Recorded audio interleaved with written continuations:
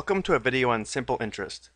The goal of the video is to use the simple interest formula to answer a variety of interest questions. Now, even though most banks use something called compounded interest, the simple interest formula is a nice way to develop an understanding of how interest affects the earnings on an investment or savings account, or how interest will affect how you pay back a loan. Interest represents a change in money. So if you have a savings account or investment account, interest will increase your balance based upon the interest rate paid by the bank. And if you have a loan, the interest will increase the amount you owe based upon the interest rate charged by the bank. The simple interest formula is I equals P times R times T, where I is the interest, P is the principal or starting amount, R is the rate expressed as a decimal, and T is time expressed in years. Let's go and take a look at some examples.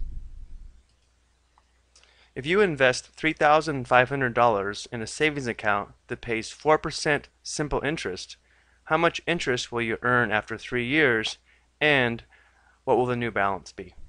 So for this situation, we're trying to find I, or the interest.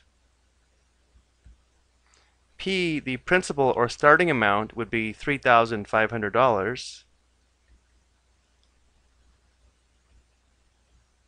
R is the rate of return, so R is 4%, but it must be expressed as a decimal, so this would be 0.04. And then T is time in years, so T is equal to 3 years.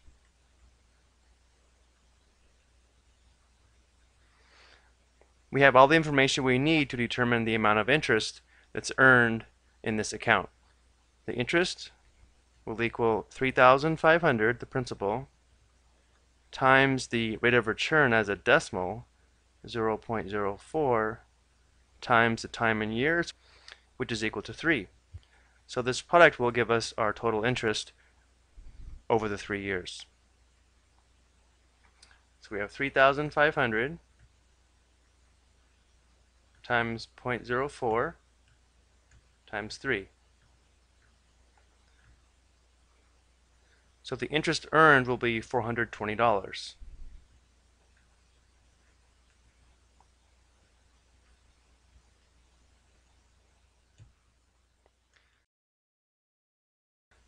But they also ask us what the new balance of the account will be. So we take our starting amount, 3,500, and so this interest represents the increase in the balance. So we add $420, and so the ending balance will be $3,920.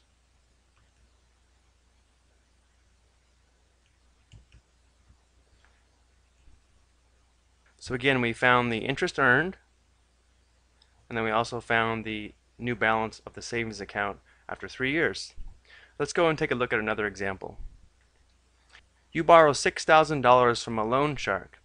If you will owe $7,200 in 18 months, what would be the simple interest rate? So now we're trying to find the interest rate, or R, so we should be able to determine I, P, and T. Let's see if we can do that. Remember, I represents the amount of interest. So if you borrowed $6,000 and then you owe $7,200, the difference would represent the amount of interest. So the interest is going to be 7,200 minus 6,000. So our interest is equal to $1,200. P represents the principal or starting amount. The loan amount was $6,000. We're trying to solve for the interest rate. Now our time is 18 months, but remember that the time has to be expressed in years. Well, since 18 months is 12 months plus 6 months, 18 months is equal to 1.5 years, or 1.5 years. So it is important that we do have to have our time in terms of years. So let's go ahead and set this up and see if we can solve for R. I, which is 1,200, must equal P, which is 6,000, times R, which we're solving for, times T, which is equal to 1.5 years. let's go ahead and simplify the right side. 6,000 times 1.5 would be 9,000. So we'll have 1,200 is equal to 9,000 R. Now we'll divide both sides by 9,000 to determine our interest rate.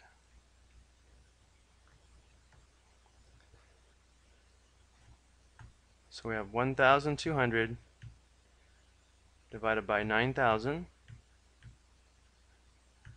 Now this is our interest rate expressed as a decimal. So to convert a decimal to a percentage, remember we can multiply by 100. So the interest rate is actually 13.3 repeating, or 13 1/3%.